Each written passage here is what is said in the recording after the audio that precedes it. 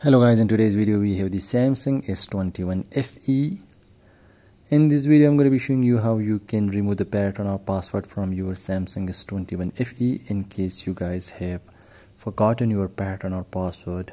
For that, first you guys have to power off your phone, but this Samsung won't turn off only with the power key, so we have to force restart it and then get it into the recovery menu. For that, first you guys have to connect your phone to the PC, then press and hold the power and volume down key at the same time.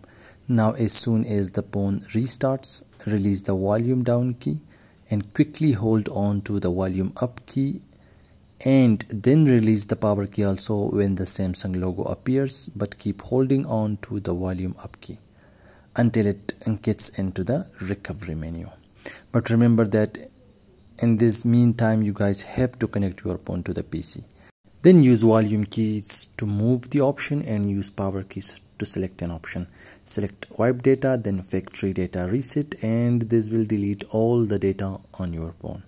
After that, select reboot system now, and after the reboot, set up your phone and you guys will be able to use your phone normally again.